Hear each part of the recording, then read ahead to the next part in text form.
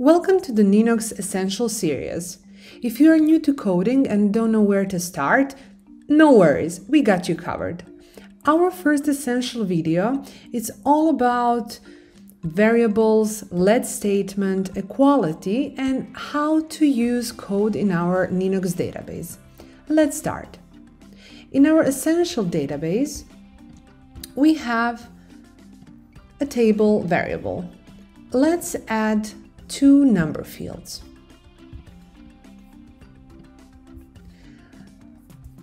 Let's also add some data there. Okay, perfect. Now let's add a formula field. This is a script editor. Here we will create all code in Ninox. Here it's where the magic happens. There are two versions of script editor: visual, where we can drag and drop, and the text. We will focus only on the text editor. Okay, so what if we want to calculate what is the value of these two number fields combined? Yes, of course, we can simply count with the plus sign, right? Yeah, that's correct. But today we are making our first steps into coding, so we will create variables and store our fields as values. Okay, what are variables? Simply said, variables are containers that hold information. Creating variable, it's very easy.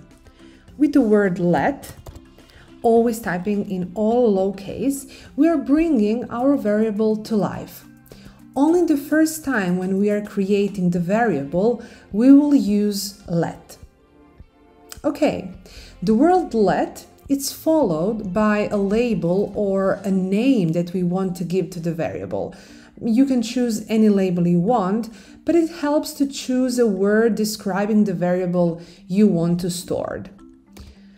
Okay, let's choose the name v1 as a variable 1. You can access the variable later with the name and change the value, but we will come to that in a second. Then we have a stack equal or colon equals, and this is an assignment operator, assigns a value to a variable. We are stating that v1 gets 5. This is a declaration or assignment of a value. We don't use the word equal when we assign this sign. Instead, we use the phrase gets the value. And the value of the variables defined the type of variable we are creating. In our case, we are creating a numeric variable. Okay. But we said we are not going to use the number. We are going to use now our number field. Perfect. Let's create another variable and call it v2. And let's assign a value of field number 2. Perfect. So a variable, it's just a container for storing a value. And once created, the variable is stored in a computer's memory, and it can be used and updated repeatedly throughout the program. Now we are accessing the variable by referring to its name. So if we write v1 plus v2, let's see.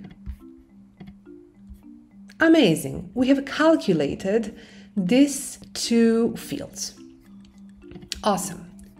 But as I said, we can declare the variables again. We can assign a different value. So we can say now the v1 to be 44. and then we will, again, with the plus sign, calculate it.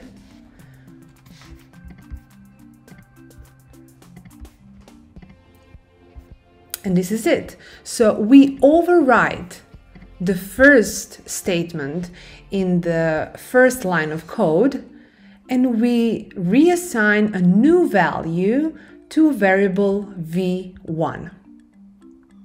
Amazing, right? But let's take a moment to talk about the equal sign. So if we write v1 it's equal v2, what are we actually doing here? We are testing the equality of a statement, and we will get a Boolean result, true, false, or yes, no. So let's check. So we are checking if the field number is equal to a field number 2. But of course, expected result is no. But if we are adding exclamation point before the equal sign, now we are testing inequality.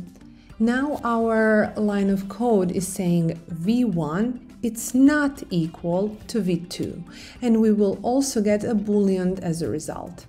But this time our result is going to be yes.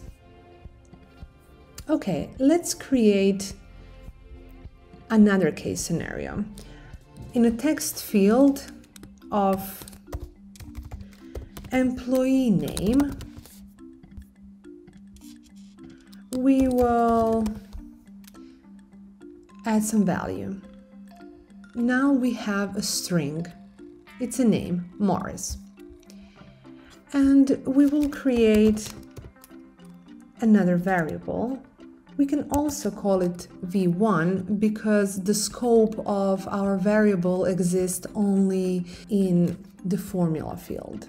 There is another scope like global variables that are then accessible throughout the Ninox database, but this is something what we will dedicate more time later. Okay, so now we will assign the value of the employee name.